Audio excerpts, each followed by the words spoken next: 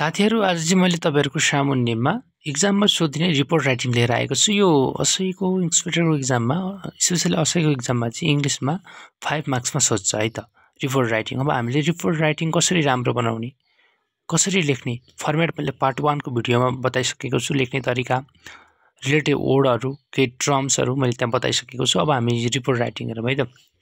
Right a report on vandalization that you have recently faced to the report to your immediate commanding officer. Suppose yourself to be working as on the assistant sub inspector in the workplace in the ward police office Golpark Rupandehi.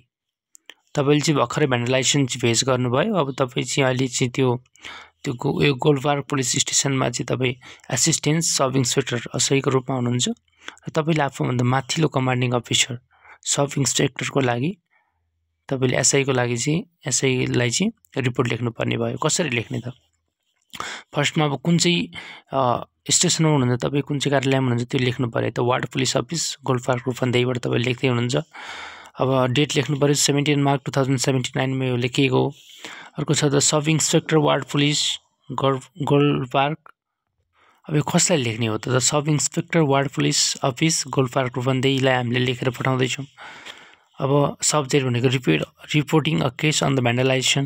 अब भ्यान्डलाइजेसन भनेको के हो भन्दाखेरि विध्वंस गर्नु, के केही दुष्काम गर्नु, विध्वंस गर्नु, विध्वंस मचाउनु।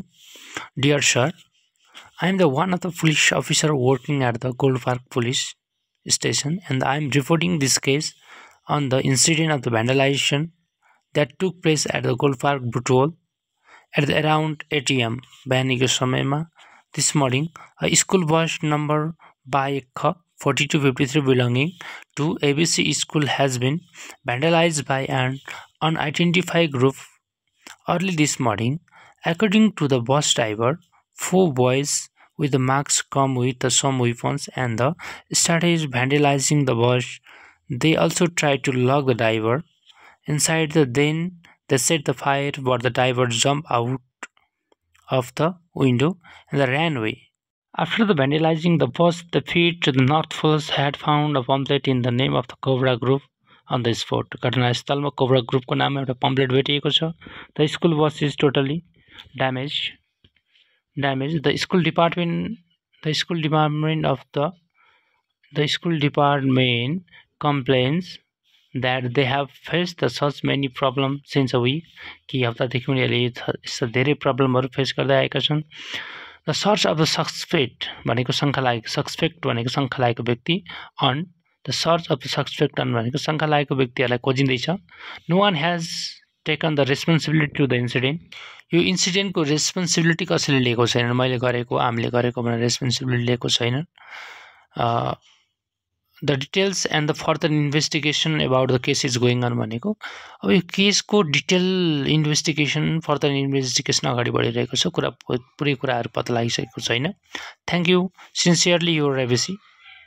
एबीसी लेखिसकेपछि हामीले अब भइहाल्यो, हामीले आफ्नो नामहरु खोलाइरहनु पर्दैन है त।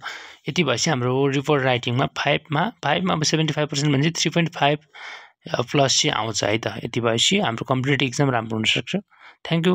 भिडियो हेरिदिनु भएकोमा यहाँलाई धन्यवाद र भिडियो मन परेमा लाइक, कमेन्ट, शेयर, सब्स्क्राइब गर्न पनि नभुल्नु होला। Thank you so much.